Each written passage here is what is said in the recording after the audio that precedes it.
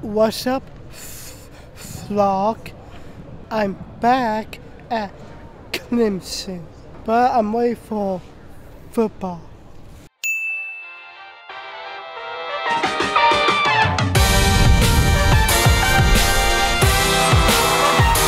Okay, we're vlogging, man. It's great to be a Tiger.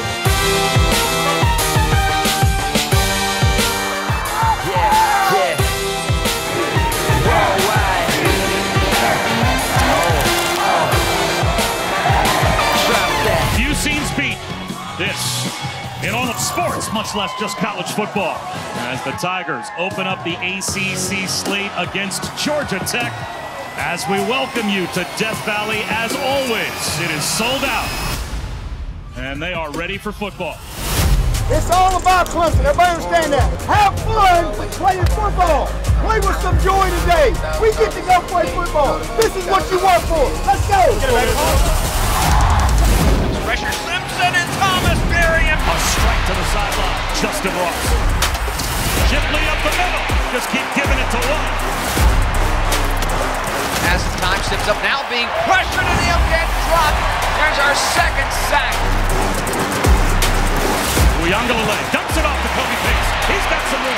Looking for the steps. He's got it. Coach, how difficult was it during that 2-hour delay?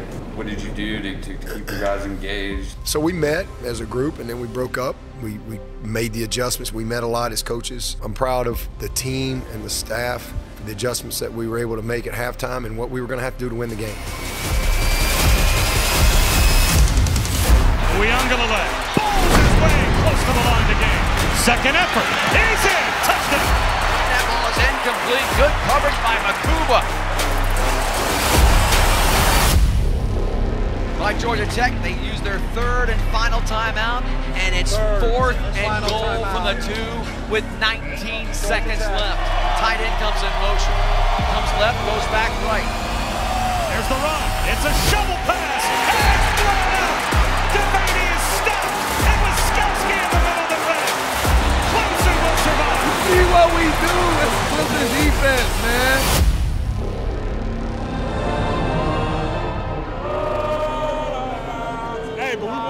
We won the game. We won the game. Hey, man. Hey, look at this. 47. Retire this right here, man. Retire this right here, man.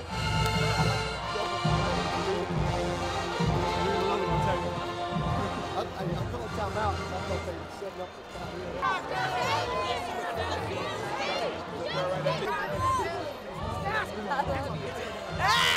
This is crazy.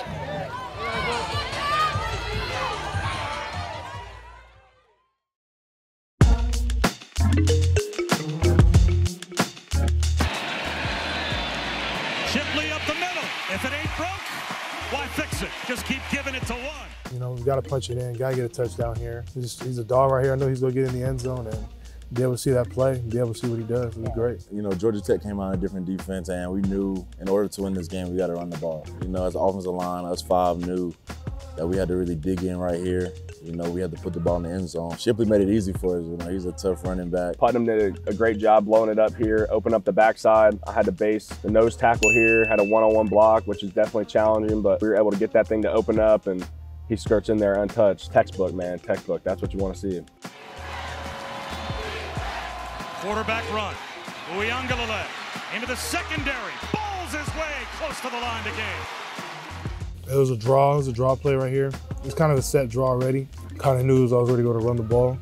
That block course at center set a great block off of that nose guard right there, turning them out, making it easy for me to go either pick a side to run the ball to. I don't know. I don't know what it is. Running the ball, I don't know. I turn into a different person kind of. All the emotions come out. That's inside. Obviously, everybody kind of knows DJ is pretty soft-spoken, but he's a competitor just like the rest of us. And for him to kind of get that aspect of the game going, that quarterback run game, and put it on him a little bit, and fight for the extra yards, and just really lay it out there, man. That was awesome to see, and we all love DJ, man. We get great movement on the nose, get him displaced, get a little sliver of light back there for Shipley. Marcus Tate gets him walled off, and he's running through the trash, man. He's running hard, and you know what? He's carrying those defenders, man, downfield, just getting every inch. Seeing him get hurt, You know, I was bummed. I was down. You know, but you know, I knew that the competitor he was, the player he was gonna fight back. You know, never want to see the guy go down. I know we were a little worried. We didn't want him to go down, man. He was our workhorse. He played really hard Saturday. We were glad to see him get up, put his hat on, run off the field, and then he was back out there with us to finish her out. Lee again. Second effort. Near the goal line. He's in. Touchdown. All I knew in my mind is that we had to put the ball in the end zone. You just see Walker absolutely finishing his guy.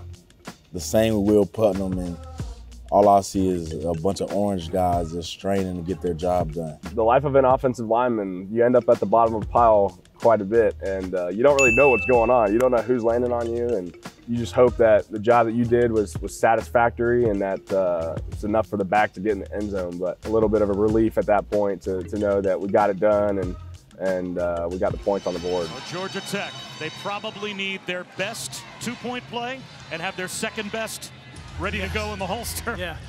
Because if they score a touchdown, it will be the first that this defense has given up this year.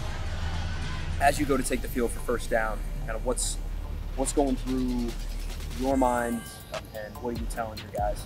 Man, I'm just trying to, you know, first keep everyone together, you know, get everyone kind of fired up for this next 4 plays we're about to go through. And then kind of the preparation comes in where you're doing as much communication as possible. You're kind of seeing what they're in, remembering all the film study you did, all the prep you did, looking for any key, any tendency, and then communicating those to everyone around you. We got a call, we got a formation, try to execute a call, and here I think first Makuba makes a great play. They do a little sprint out. It's usually a little flat in the corner route when that happens, and Makuba just playing ball, you know, gets in the hip of that guy.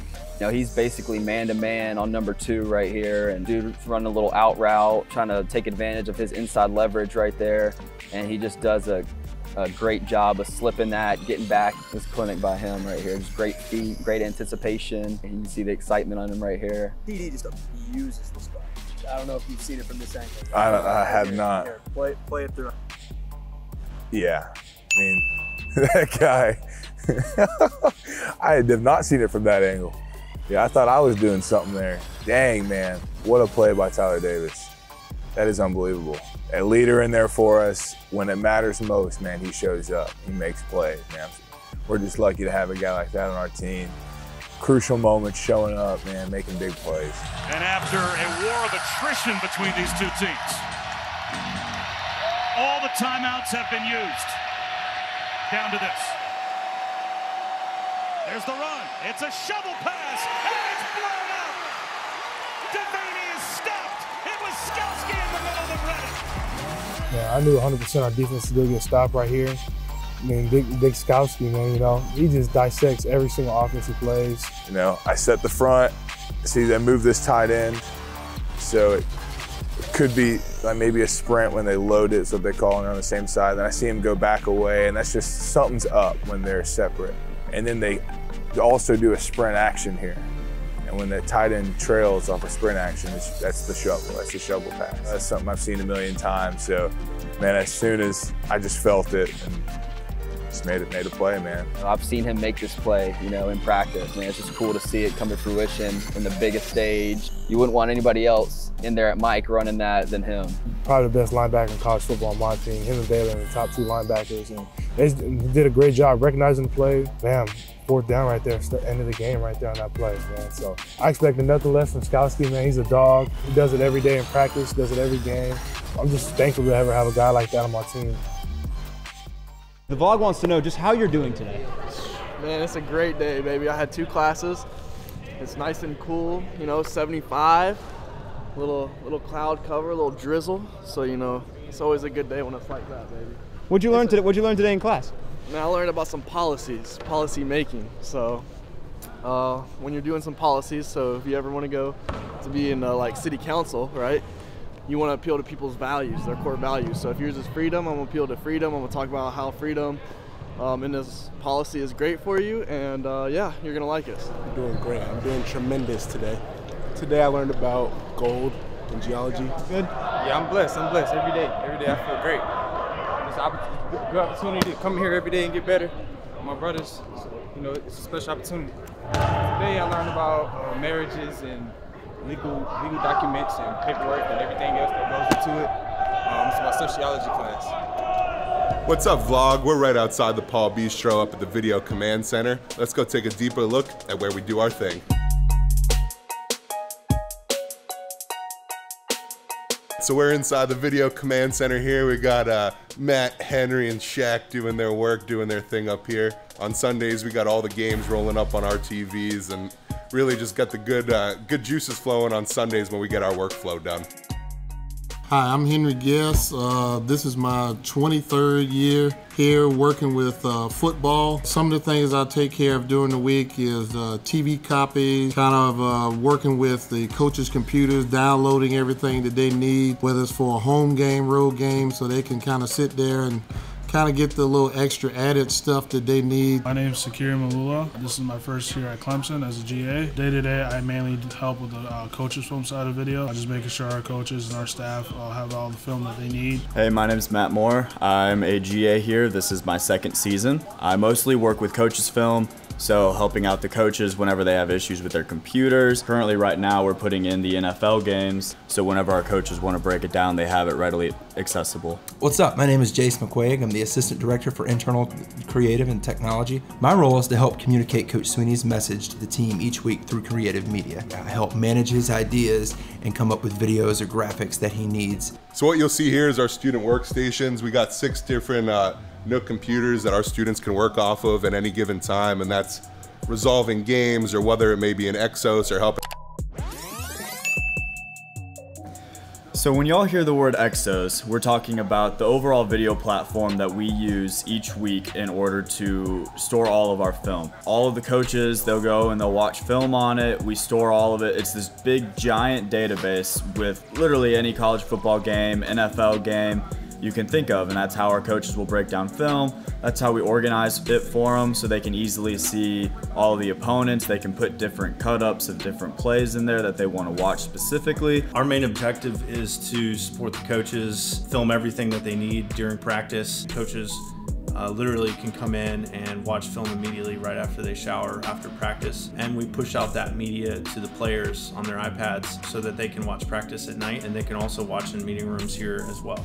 So right now we're headed down to the indoor to our AK film stations, and what those AK cameras are pole cameras all across the field, and those give us such a competitive advantage because we're one of only 4 or 5 schools in the country that can provide these kind of angles and provide this kind of footage to our coaches and our players. There's only one way down here.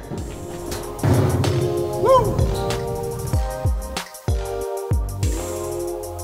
So it's really just like a joystick. I mean, it's like you're playing a video game and you just got to be precise with it. Before these AKs were installed, we would kind of traditionally shoot with students up on the roof, students up on lifts, and we still do that, and we have the film tower outside for our sideline shot. But this has really gave us that competitive edge that we keep talking about here, and how many angles we can get provided, and the different types of shots we can provide to our players and coaches. Our students show up before practice. They start coming in, flowing in. They set up for outside, they set up for inside, for rain plan and outside. Our staff can't handle it without students. They work very, very hard to help produce the best product. You know, from shooting coaches' film to ground camera to card running, all of it works together to help make us successful.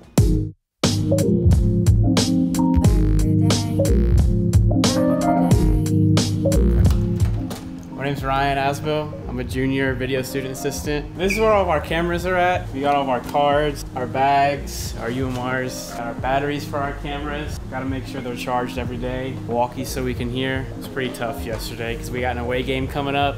They're pumping up the music loud. We got to format the cards to make sure that the film from yesterday is not on the cards anymore. We check the AK cameras, the ones that we use outside, to make sure that we have a clear shot, so we wipe off any cobwebs, any dirt, any scratches on it, and make sure we have a good clear shot for the coaches. It's raining outside, which means we gotta toughen it out and make sure we watch our steps so we can get these cameras nice and looking good.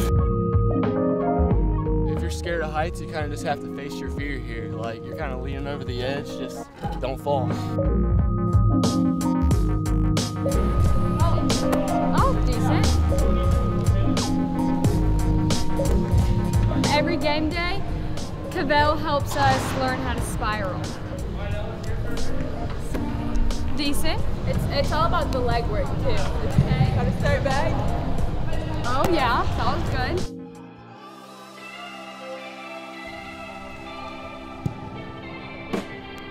I'm not in competition with my homies, I'm whipping the competition in the rollers. I knew my opposition never knew me, they wouldn't be opposition if they know me. I made a proposition to my hitters, I told them to knock them down if you owe me. I just been sliding around, handling bidding, we moving, we got pounds in them 40s up. Got shot down, we was whoring my homie a op now, so we on her. I was like 16 with the Mac on me deep in the field like it's Pop Warner. Where did the scene, crack the... So you just drop a card case from like 60 feet up?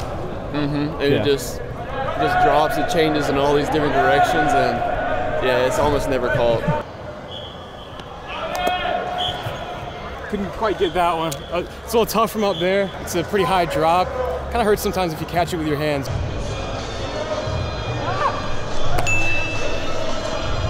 got it. Also, use these for surveillance. Accountability is a big thing here. Just make sure everyone's working hard. Are you looking forward to getting up there Friday night, you know, and being in a hostile environment? Being on the road, especially in an environment like this, you know, it makes the whole entire team to come together. You know, it's not an offense, it's not a defense, not a special team. We're playing in an environment when it's just us versus everybody else in that stadium. So I think it makes the whole entire team come together. By the end of the day, it's just ball. You know, at some point, you got to tune out the noise. You gotta really, you know, lock in on what's important. And, you know, you can't focus on, you know, what's outside. You got to focus on what's right in front of you and lock in. It's a good day to be a Tiger. Make sure I make the blog. Oh, yeah. First time on the blog. Yeah.